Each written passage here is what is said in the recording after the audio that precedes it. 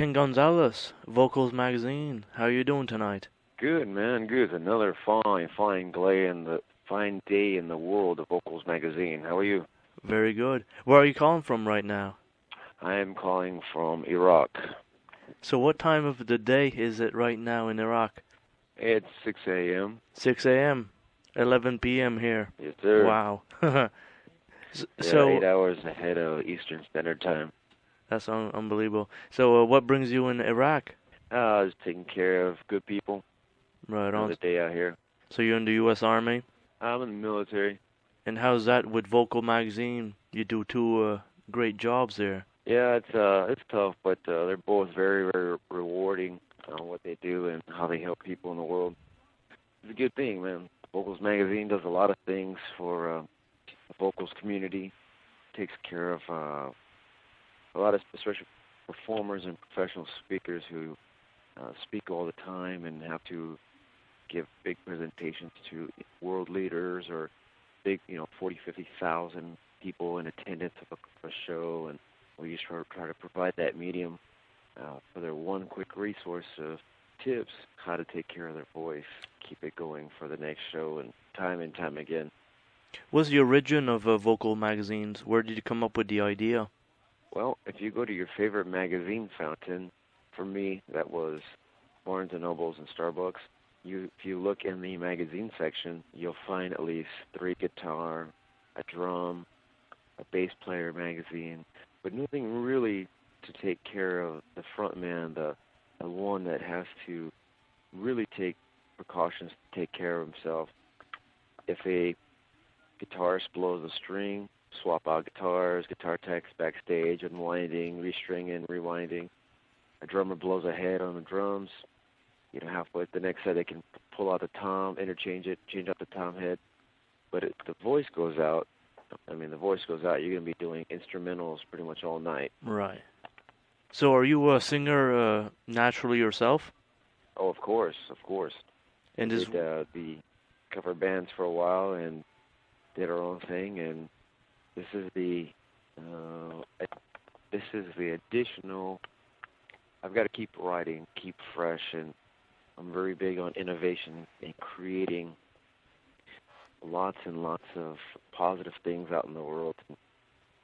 In addition to songwriting, crafting the magazine myself, laying out the magazine, the layouts, the formats, linking up with vocal coaches around the world, photographers, high-speed photographers that go to the shows and get these incredible shots of these high-end performers singing and doing their thing in their element. And I combine them together with a team of 3, now 4, with ID Studio at San Antonio. Mm-hmm. We're now bringing together the big world community and putting it in high-gloss magazine that the world can enjoy. Your music magazine is online and on written format, on paper? Yes, online and print. Now, where would somebody in Canada, let's say, go and pick up a copy like that? For now, we are actually in the middle of revamping the website. It's a social community now on vocalsmagazine.com. We are working on getting the high-end print going. This next issue, which is due out in April, is geared towards Fiesta Oyster Bake, which is happening in San Antonio on April 16th and 17th. It's a really, really, really big event. Fiesta San Antonio itself is a 10-day party of celebration of independence of the city, and only in San Antonio. You could say it's Mardi Gras of San Antonio, but it's a good 10 days of high-fiving, long-time friend reunions. And the first 2 days kicks off at a university, and it has 2 big shows. This year, the headliner for the rock stage is going to be Loverboy on Friday night, and just announced 2 days ago is Puddle of Mud with Saliva as its backup, as its predecessor. Wow. So you got 2 really big bands, and then, of course, we're interviewing Corey Morrow tonight, which is a big country star down in Texas, and Restless Heart, some of the bigger names in country. So we used to be only with rock primarily, because that's what we knew best was rock and pop. And when we put the big broadcast out for vocal coaches to come on board and start talking with us, the main responders were rock and pop vocal coaches. But we were continuing to branch out and reach into the hip-hop, to the R&B, everybody, bring them all in and start pulling their big artists and ask them the stuff, hey, what are some of the things you do to take care of your voice? I know you travel, let's say, I don't know, 100 shows per year, and they travel all over the United States, Canada, and maybe some of Europe. You know, what are some of the tips that they have that they've had success with in keeping their voice healthy, with foods to avoid, the passports, the traveling, the allergies, the time changes, the weather? What are some of the things that their personal secrets? Mm-hmm. And that's where we come in. A lot of these people do reveal the real secrets, mostly. Oh, yes. Oh, yes. You'd be surprised some of the littlest things that help them. Talk about, here's a good example, is Jeff Tate, our very, very, very first interview. Jeff Tate likes to have a pot of coffee going backstage, but he's not brewing coffee, he's brewing green tea. So backstage, he'll be pouring the green tea with honey, cooling off his pipes, while Mike Wilton or Scott Rockenfield will be doing the drum solos or guitar solos on stage and giving them about 4 or 5 minutes of the spotlight. He'll go backstage, cool off the chords, do his thing, and relax it for a minute, and then comes back out. And still to this day, this guy's got pipes, and he can come out just belting it out. And incredible. That's just one of the tips that we've found fascinating with these performers today. That's an interesting tip from Jeff Tate, Queensryche. That's right. He's been rocking minimum at least 30 years. 30 years, if you think about it, that's a lifetime to most people. He's been rocking that just successfully, and then let's take into account the years before that, before they hit it big. So we're talking maybe 35, maybe 40 years that he's been doing this. Now, you interviewed a girl, Morgan Lander from Kitty. She sings very hard, you know, and how's she taking care of her voice, let's say? Well, I don't want to give away the next issue of Vocals magazine, but I will say something I thought was continually interesting with Morgan. I thought that was my female doppelganger. It was just like talking in the mirror, because her and I are very, very cool. And side note, she had mentioned, I had just recently discovered Opeth the day before. I'd heard of them, but I hadn't really got into their music until the day before. And as I was interviewing Morgan, she said, yes, I even like Opeth, out of nowhere. And I stopped for a second and said, wow, that's interesting. I just discovered him yesterday. I hadn't even mentioned it. And so we got a kick, and, you know, it was kind of like that same frequency, same like, hey, man, we're on the other side of the world, but I still, you know, it's like tractor beams on the other side. And some of the things she does, she just uses her voice as a on and off switch, going from the melody, the vocal melodies, to the growl. I like to put it in the metaphor of, I'm sorry, I'm going to change that up. I like to put in the simile, because I like to put in the simile of single coil versus double coil with the voice, and the fact that the vocal melodic line is like using single coils that cuts through the mix. When she goes into the harder growl, it's like she kicks on the double coil humbuckers that pick it up and just really deliver a lot of punch with it. For, let's say, death metal and stuff, did you interview much people singing with that type of extreme voice? With the growls and stuff? Death metal? Yes. We, in past 2 days, interviewed Soulfly. I'm not sure if that's... We just did a photo shoot with Max Cavalera and interviewed him. They just kicked off their tour down in San Antonio at the Scout Bar. And that, I hear, went really well. My team and Heidi Studio went over there and caught up with him, and I hear had a incredible time with the guys. I'm looking forward to getting the pictures and seeing how it turned out. That's one just to get started. Oh, we've interviewed lots of guys, lots of vocals, not just guys, gals, everybody. Gray from Mudvayne, he was on our Right. cover. That was one of my personal heroes. I really believe in what they're doing. His vocals are just fantastic. I'm a big fan of his. And we also did Howard Jones from Kill Switch Engage, along with Adam Duckowitz. We are also working on some big names coming up, and it's just getting bigger and bigger. In all the career vocal magazine, how many interviews you possibly imagine you did up to now? Oh, at least 15, 20 of big name stars. And how long has the magazine been going up to now? The history of it. This is year 4, coming on the 6th of March. In 2 days, we will start year 4. And you guys utilize the internet as a main tool right now to get discovered with, younger people, let's say, and everybody in that sense. In a sense, yes. Not so much the word discover, but more of reaching a broader audience. We have used, back in let's see, in April of last year, my web guys, Red Flame Media, and I were using cutting-edge SEO techniques, which is search engine optimization techniques. Mm-hmm. And in that, we're talking about techniques how to reach the top of these search engines within 3 or 4 hours.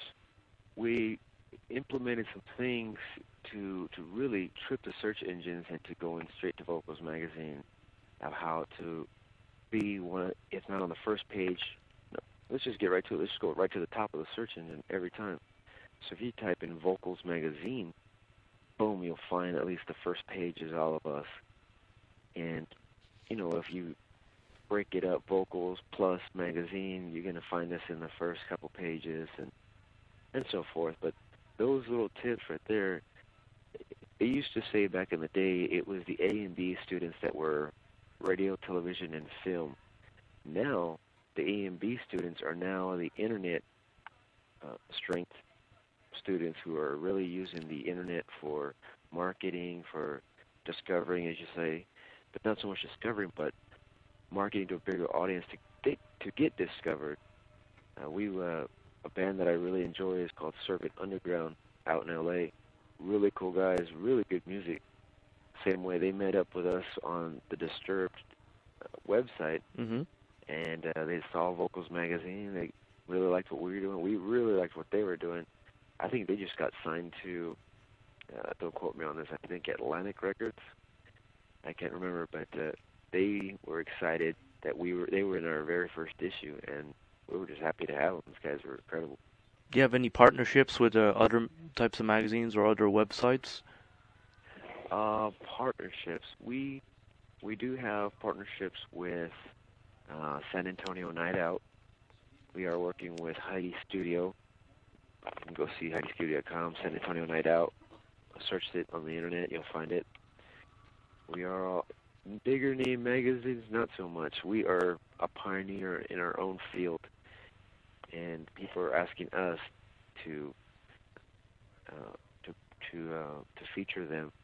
Before, we had to go and hunt down these big names, and now it's starting to get to a point where the big names, such as Roadrunner Records, Victory Records, Neurotic Records, they come to us and say, can you blast this artist? We have Domin, we have Nickelback. We're working on Nickelback. It's another great band.